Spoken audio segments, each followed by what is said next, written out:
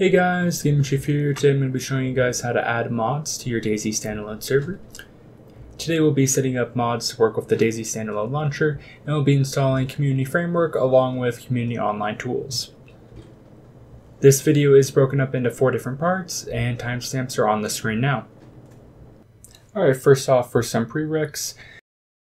Before I begin, I just want to state that I am starting off where I left on the last DayZ video, so if you're confused, I highly recommend you watch that one first, link in the description and on the right hand side of your screen now. So for the prereqs, I'll cover these quickly and you should already have all of these from my first video. If you do not have these or are confused, watch the other video, link in the description. This guide is focused on setting up a dedicated server. It's not required to be like a dedicated one on a dedicated machine, however it is a recommendation instead of setting it up on your own machine. 2 is to have a working DayZ server on the DayZ Standalone Launcher. You can check the old video on how to do that. 3 is to have the DayZ Standalone Launcher installed on your computer. 4 is to have a basic text editor such as Notepad++. And 5 is to have the .NET Framework 4.7 installed. So let's go ahead and get started getting the DayZ Standalone Launcher mod download server set up. So I'm going to go and remote into the server that I have.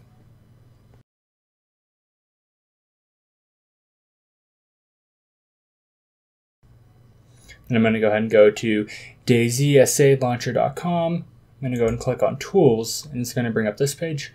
And then we're going to go ahead and click Download. We're going to go ahead and open up the zip folder. Go ahead and minimize that. And we're going to navigate to our server.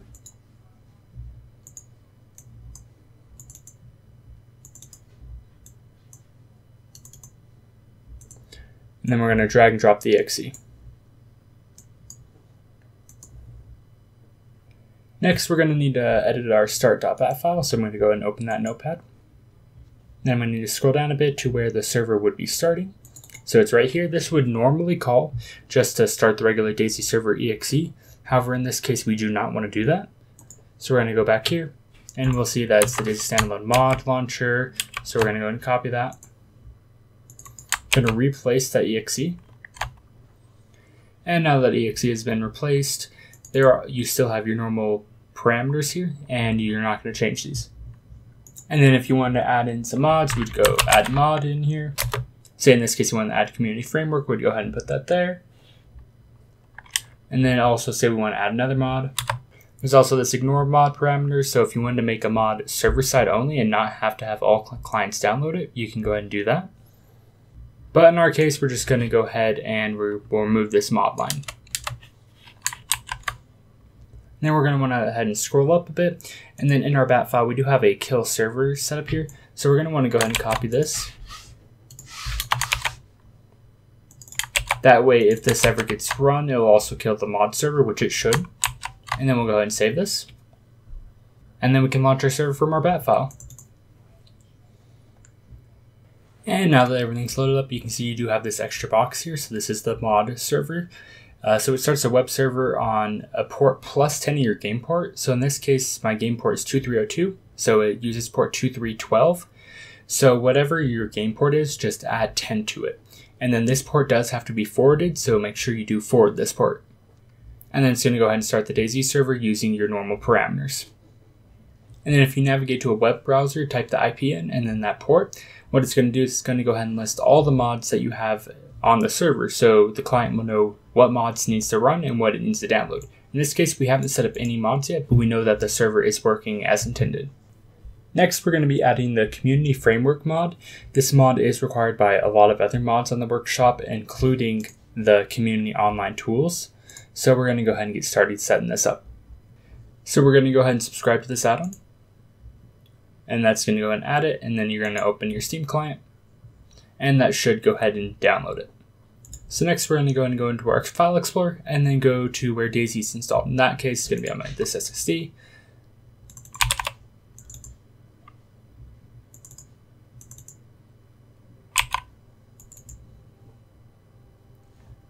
Alright, and then we're going to go into the workshop folder. This is a hidden folder, so if you can't see it, you need to go to view and make sure that hidden items are shown.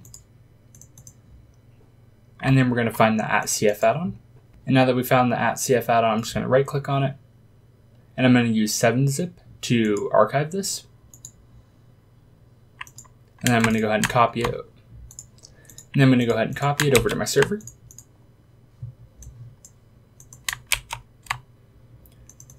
I'm going to go ahead and open it up and drag and drop it into the root directory. Next, I'm going to go ahead and go into the @cf folder, go into the keys folder, and I'm going to go ahead and copy this by key. So this is basically a signature key that lets the server know that, hey, this add-on is okay to be running. So you need to copy this over to your keys folder, and then that way people will be able to join. Then we can go back into CF and we can just delete this folder. Next, we're going to go ahead and edit our start server.bat again. We're going to go down to where it launches the server. And then we're going to go ahead and add on to this at the end here. And we're going to go ahead and add on to mod @cf. We'll go ahead and save this, minimize it, and then launch the server. And then now the server's launched, I'm going to go ahead and minimize this. And I'm going to go ahead and open the DayZ Standalone Launcher.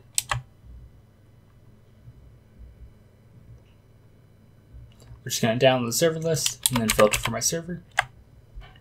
And then as you can see, it doesn't have the mod listed yet. That's because it'll take a couple minutes for the list to refresh. So we just got to wait here for a couple minutes until we see an update here. And then after sitting for a few minutes, you can see that the mod server did get a client and then lost the client, which means that the server list has been updated, which means the mod should be listed there now. So if we go to minimize this, open launcher again.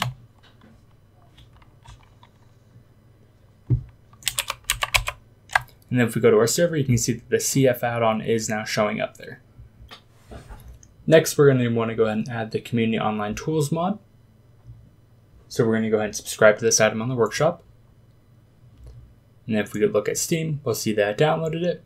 We're going to go ahead and go back into our DayZ directory in the workshop.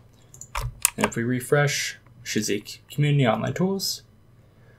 So I'm going to go ahead and right click on this. And again, I'm going to turn it into a 7-zip archive. And I'm going to go ahead and click on it, copy it, go back to my machine, and paste it over. Again, I'm going to go and open this up, and drag and drop it here. Close that. And then normally you would want to go into the keys folder and copy this key into your keys folder here, so that way the server knows that people are allowed to join. However, we already have this key because Community Online Tools and CF are made by the same person. So we can go in here, and we can just delete that. Next, we're going to want to go ahead and click on this, and we want to rename it. And we're going to get rid of the dashes, just because it makes it a bit simpler later on. And we're going to go ahead and go into our start server file. And then we're going to go ahead and edit our mod parameter to add a semicolon here, so it knows we're adding another mod.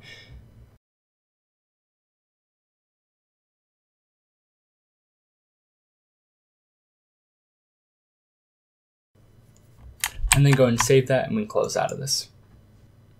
Next, we're going to go to our profile folder. So in my case, I named it server name. And we're going to create 2 folders. So we'll create one, and we're going to call this one Community Online Tools.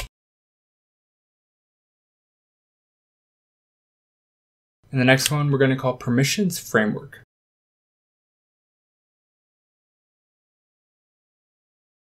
Next, we're going to go inside of the Community Online Tools folder and create 2 more folders, one named Item Sets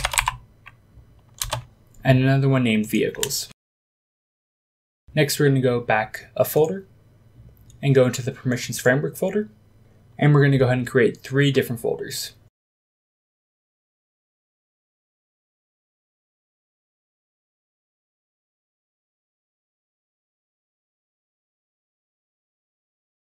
So we're going to go and create permissions, players, and roles. And then inside the permissions folder, we're going to need to create a new file. But first, we're going to need to know your Steam player ID.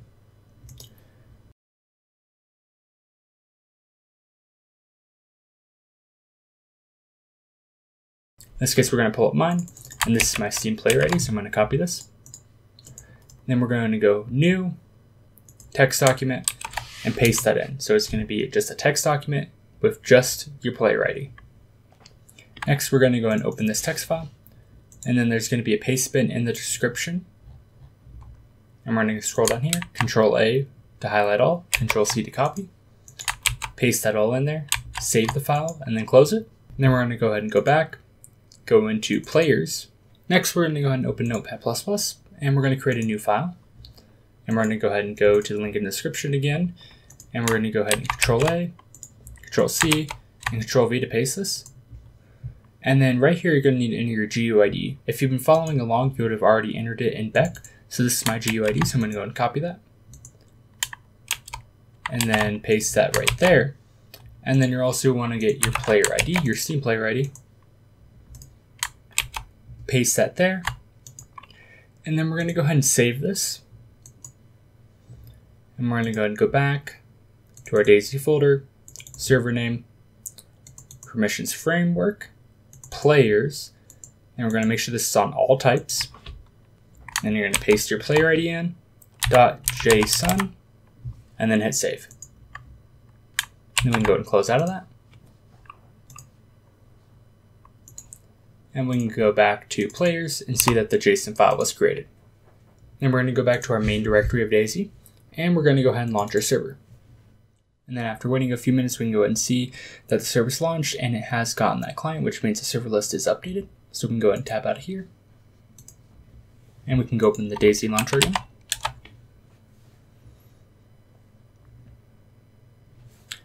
We'll find our server, which now has CF and community online tools. So we'll go ahead and hit play. And this is what people will see if they don't already have the mods. So it's just going to say that those are missing. They'll press OK. And then it'll take a moment, and then Steam is going to go ahead and download those. And then if they go back, hit play again, it'll ask for a password if there is one, and then they'll go ahead and load in. And now that we're in game, we can go and activate COT, and this can be done by pressing the N key on your keyboard. And it'll go ahead and tell you that it's been toggled on. We can press Insert to go into this free cam right here, and then whenever you press Insert again, it'll go ahead and take you out of that. Then we can press wide open the menu. And there's a bunch of different stuff you can do here, weather, time of day, so I can go ahead and change that to day. And then while you're in free cam, you can just go around. You can press H to teleport to where your cursor's at, or you can just press H and general to teleport. So if I want to teleport all the way over there, just pressing H while the tools are on will do that. Go into player management, and select a player, turn God mode on, and there's a lot of different options you can do. I just recommend looking through here. And if you don't want to accidentally do something, you can always press End to turn that off, so those keys will no longer work, and if you try to use those keys, it'll also tell you that it's turned off. And that's the end of the video. There is going to be a couple more videos coming out. One's going to be about, a lot of people have said that they are making their server locally, even though it's not the focus of the server. I'm going to go ahead and have a video coming out soon about some issues that people may run into and how to fix that. And there may be a couple other videos after that, and that's about it. If you have any issues, feel free to leave a comment and I'll try to get back to you. And that's about it. See you later.